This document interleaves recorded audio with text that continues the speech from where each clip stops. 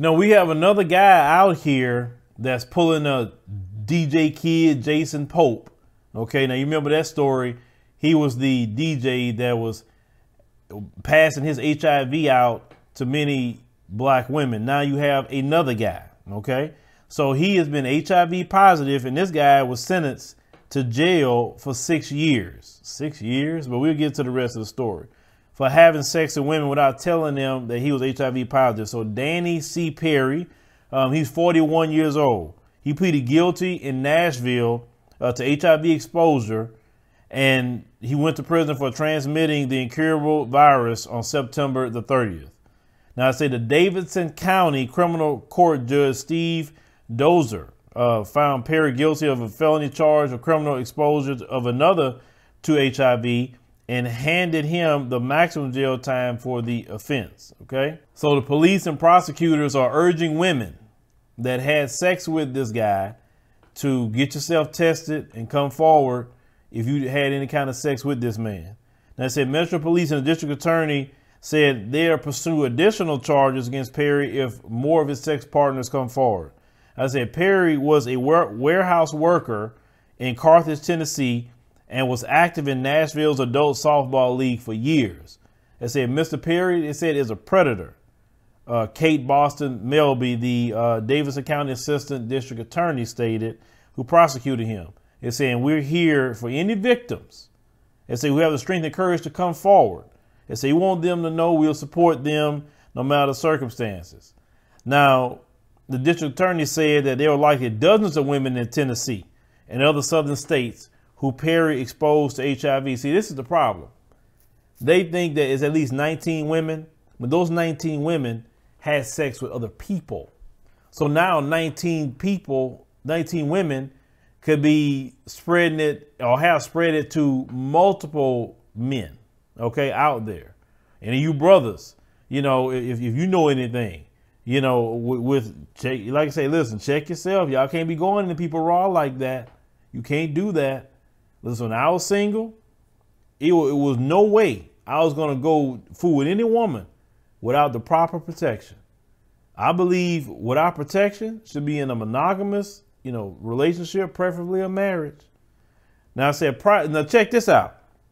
A prosecutor said Perry was married when he infected his softball league friend and didn't use a condom when he had sex with the victim.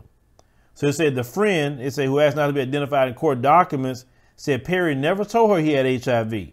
So in September 2016, she called Perry to say that she was tested positive for HIV, and he acted surprised and had concern. It said in between multiple HIV tests, she asked Perry if there is anything that he should tell her regarding his medical history, and he texted back no.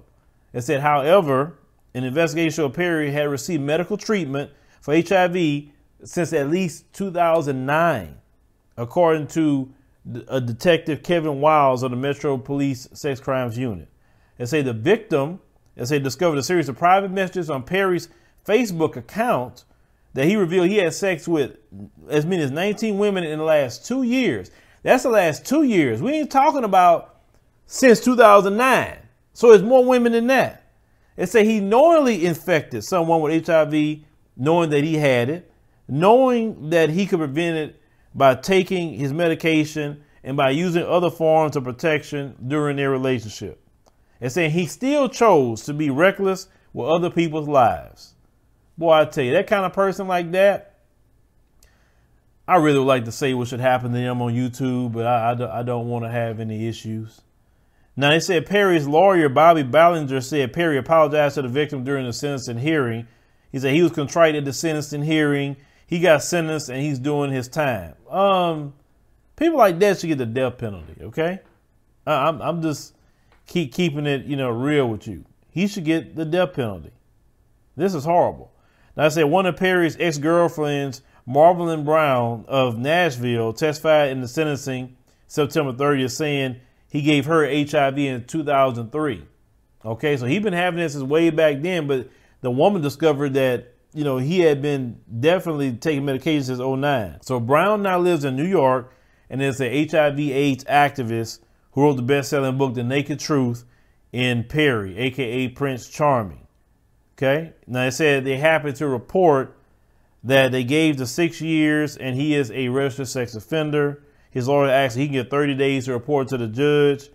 And the judge said, no, today. Danny Perry, he said, F you, don't drop the soap. That is what the judge actually said to this guy. Okay. So let me tell y'all something. That says a felony to be HIV positive has taken someone else without telling them first you had the virus. Y'all need to be careful out here. Y'all out here, you know, you laying down any old body. And the bad part about the HIV deal is that people look normal. They're not walking around here, you know, like with the full blown AIDS virus where you could see them deteriorating and you could see all what's happening to them. No, the stuff is still real out here. And for someone to pass that to somebody, in my opinion, you do that, that should be the death penalty. And I mean death penalty within 30 days, you go into the needle or whatever they're doing to you. You need to go. Because them kind of people need to be making an example out of. Seriously. You're infecting people on purpose because you don't care. That is very, very upsetting to see this kind of story. And you doing this to other black women into the community. And then these black women are being with other people and doing this to other brothers. So there's no telling how many people could have HIV right now based off of that fool right there.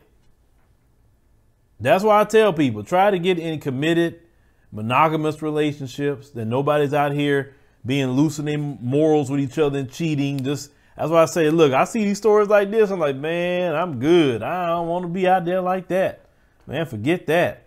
But y'all let me know, what's, your opinion. If any of you guys, ladies, live in the Nashville area, if you know any of those people, let them know, get themselves tested, because this stuff is real out here. But let me know in the comments what you think about this particular story.